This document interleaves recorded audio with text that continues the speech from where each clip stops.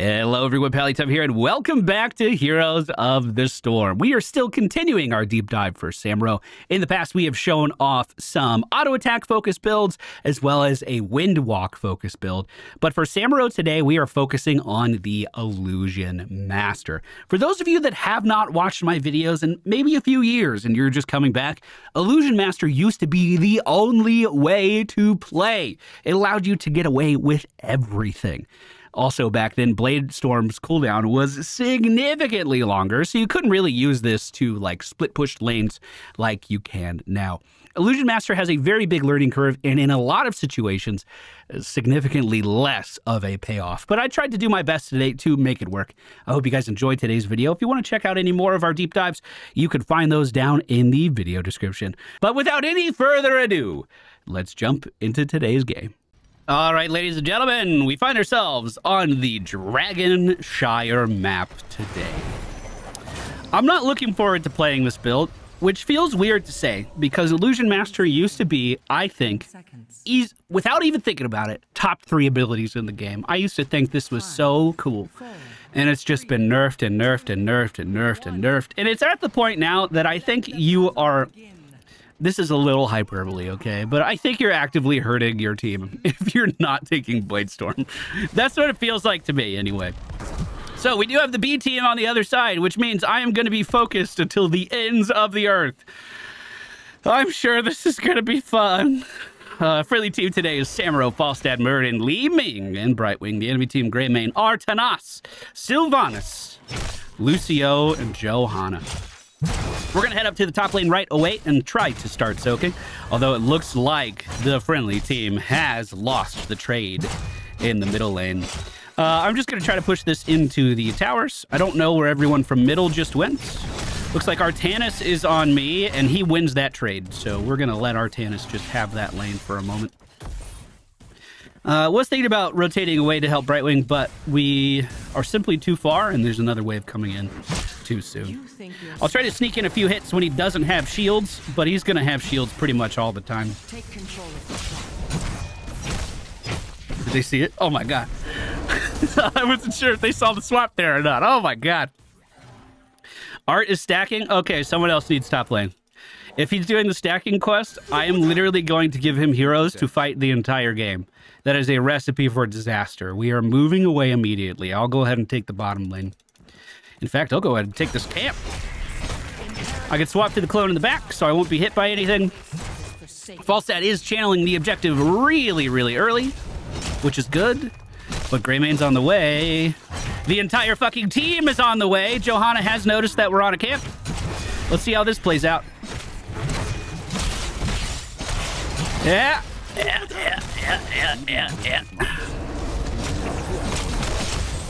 Dude, that was the biggest B team play I've ever seen.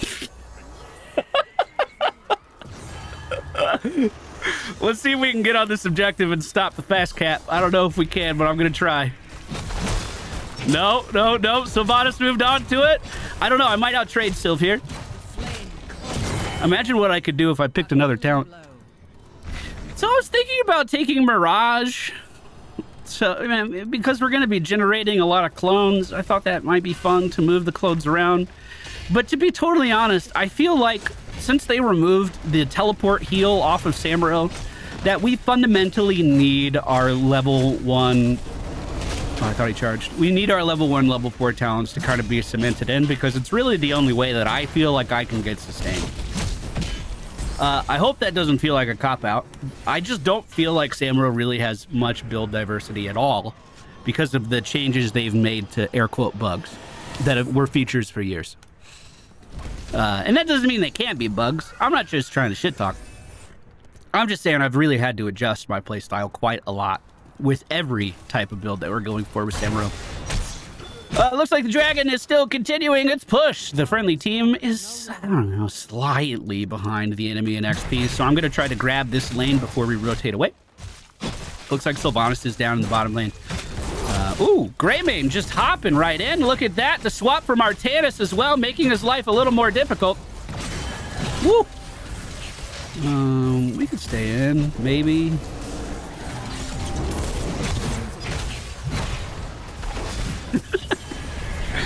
Oh, I don't have a swap. I'm so fucking dead. I'm so fucking dead, dude. We will take Burning Blade at level 7, and I think this is pretty important. Samuro's main playstyle right now is to use Blade Storm to clear waves very, very quickly. If you're taking Blade Storm, I think it's totally fine to take a different level 7. However, we're going to need that cleave to have some AoE damage.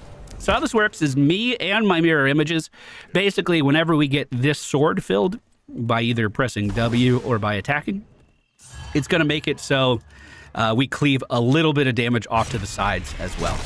So it does allow us to kind of take camps, although it might be a little too early for this one. Let's swap in to get that health back. That will help out a lot.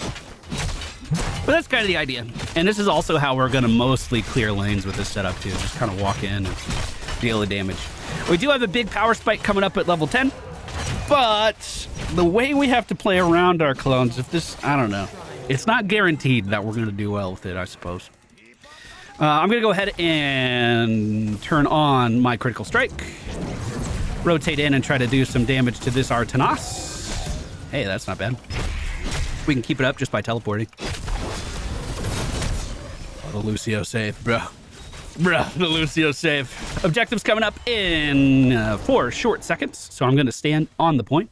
If we stand still while in stealth, we do get true invisibility, although our invisibility isn't that long, so this isn't something you're going to be using a ton, but you can hide from some stuff with it. Lucio's the only one still here, and it looks like the friendly team is taking bottom right now. Falstad, isn't Falstad dead? Goes for the immediate capture of the dragon, and he gets it just as the enemy Sylvanas was showing up. That's beautiful. I'm going to clear this wave, and we're going to start to take Illusion Master. So, just like every other human, I have my biases. I try to set them aside and talk objectively about things. But unfortunately, I'm old enough to remember what old Illusion Master looked like for Samuro. And unfortunately, I mained this character when Illusion Master was really, really good. So you'll notice my bar here. We haven't had this on Samuro before. I can control my little dudes as much as I want. I can give them targets to attack. I can give them places to move to. Every time we make clones, I can also hearth one. I could mount one up. All of our normal key inputs still work for all of these clones. However, the duration that the clones exist has been like neutered into non-existence for me. Like, I don't understand the point of this ability at all anymore.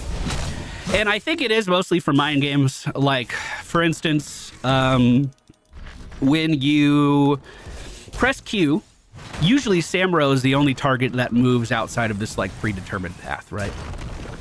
Let me go ahead and turn my critical strike on. We'll come up behind these guys. So you can do some jukes by making clones and then specifically moving clone number 2 here to draw attention and then swapping to it. Does that make sense? Because if I don't do any key inputs on my real Samuro looks like he's just a fucking bot going off on his business and attacking stuff like normal. But I can make enemies think that, hey, this clone number 2 right here, he's the real one, you should attack him. And then theoretically I could swap to it and make that clone the real one. But you get what I'm saying. It's a lot of mind games in the first place. Blade Storm does really good damage too. So you're giving away the really good lane clear of Blade Storm just to be able to move your clones around a little bit more. The main strategy for Illusion Master Samuro used to be split soaking. And I don't mean like, oh yeah, I'm just clearing middle lane and then look at me, I'm up in top lane really fast. I mean, you would immediately make a clone, mount this guy up, he would travel over here, you're in lane cleaving it down, and then you swap to the mount so you're back in middle lane. But do you see how tight that timer is now? I couldn't even reach the next lane. Couldn't even do that. There were situations on Samuro in the past, and I do agree that it was impressive. I'm not trying to say it wasn't impressive, but there were situations with Samuro in the past where I won games because I was pushing top lane, and then I was able to run down to bottom lane with a clone and swap there as well. Like a ridiculous amount of map control. Artanas is moving on the objective. Does he know which one's the real me? No, I don't think so. And we'll just continue to push here. Friendly team did grab that dragon as fast as humanly possible. That's ridiculous. When he comes in with the swap, we'll just go ahead and swap as well. And then dip out. I swapped to it. I think he panicked. He fucking wins that trade, though. Don't let Artanis bait me, dude. He wins that trade all day. We'll just keep 2 in lane and keep pushing. And then when it's about to fade, we'll swap back. That way I could sit back and heal while that was going on, at least. We were getting at least some regen. Friendly team's dragon has gone down, but the push towards middle continues. Let's keep up our damage here if we can. 3 get back, my dude. Thank you. Another common thing that you would do in lane is immediately, every time you make clones, if you were in lane and trying to trade with someone, what I would do a lot is walk 1 clone back. Oh, this is for the exact reason. Wow, what a great example. Oh my God. Because that always gives you such an easy out. It's such an easy out. Literally no one can keep up with you. Wow, that was perfect. Thank you, B-Team. I'm just going to go ahead and stealth. We'll swap out 2 down here. See, they think 2's the real one. 2's not the real one. 2's the real one now.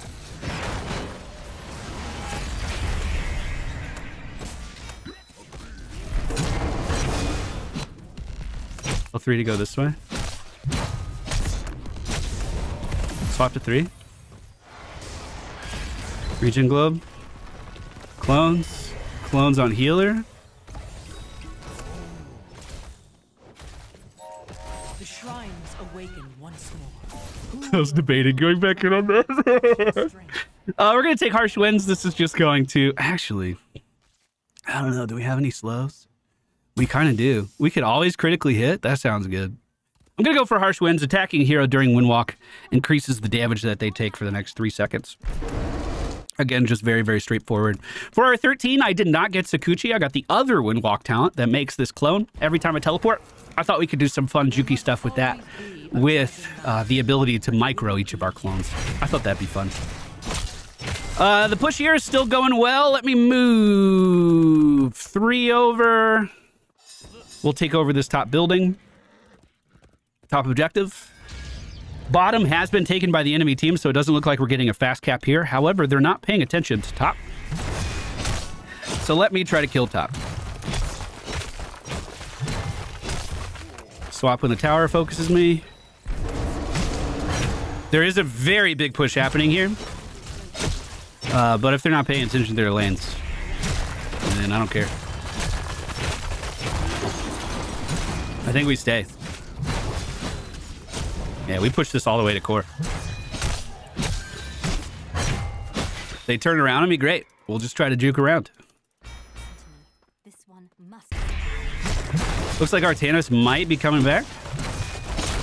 Not too quickly, though.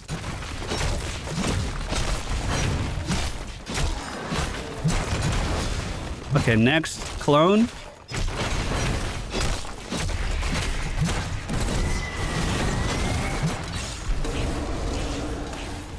We're fine, dude. We're fine. They are going for a fast cap right now, though. So we'll try to be here in middle.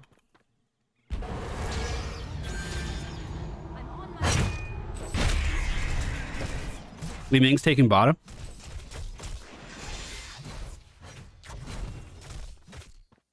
I do like that they get duration if they're attacking someone. I do like that. That's pretty cool.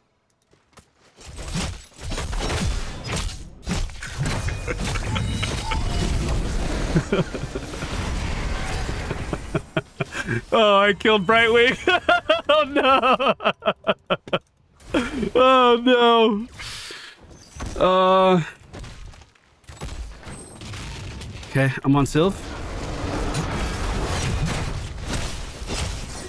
Great damage. Johanna down. We're gonna focus the Grey Mane. And then I'm going to go immediately up to top lane while healing with our E. And try to cap this. We could swap out if we need. I don't think we need to.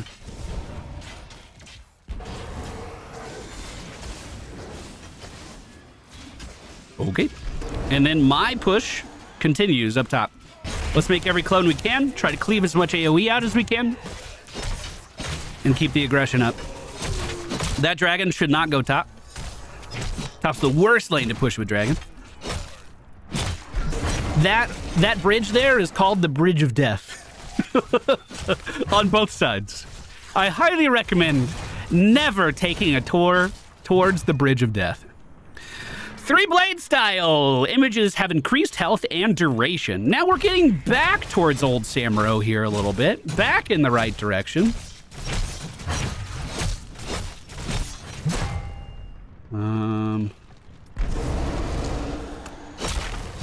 Anyone paying attention to me? Not yet. Start thinking about leaving. Look at the duration on this clone, bro. I can go anywhere I want. And we're up. We're gonna mount up and head back in. I might actually clear bottom right now.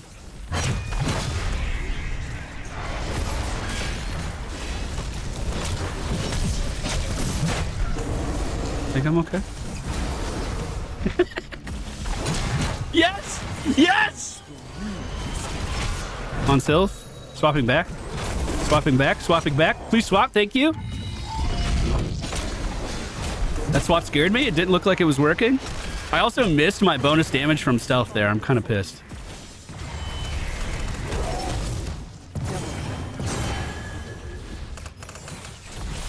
Okay. Okay, okay, okay. Which clone do I have there? We jump to team.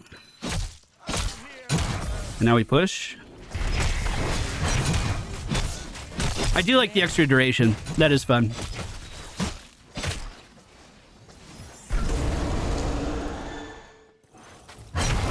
Uh, 15 seconds on this. Should have it, to be honest.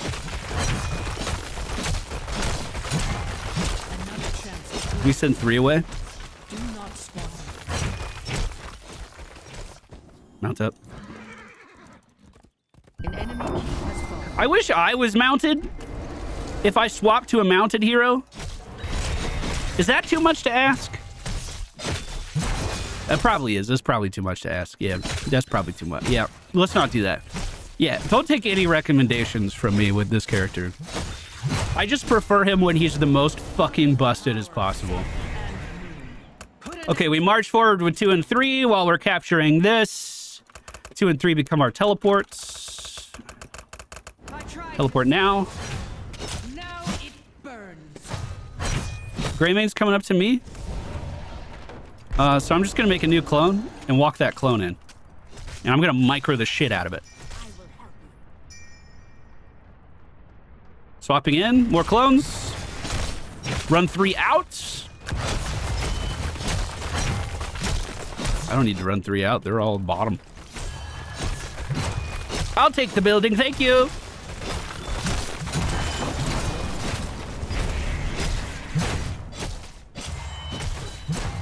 We did pick up 3 kills on the enemy team here, too. Let me push in the minions of mid. Then we get catapults on core from 2 lanes. And we have a dragon moving down bottom. Just swap so I don't get targeted. He doesn't know it's real. And if I don't react, he'll assume it's a clone. You see that?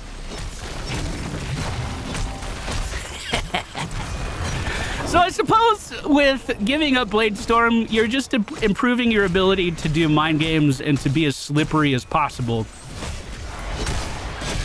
Is it worth it? I don't think so. No, I think I would prefer the Blade Storm.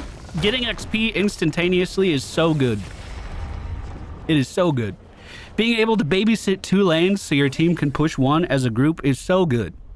And while I do feel like I can be in a lot of different places on the map, I definitely feel the big decrease in my combat effectiveness, but a big increase in my trickery. So the talents we went for in today's video are Way of the Wind, 1 with the Wind. Notice this is the same as basically every other setup we've done. I feel like with the removal of the teleport heal, you basically have to have this sustain. And it does help out a lot when you're rotating in between lanes.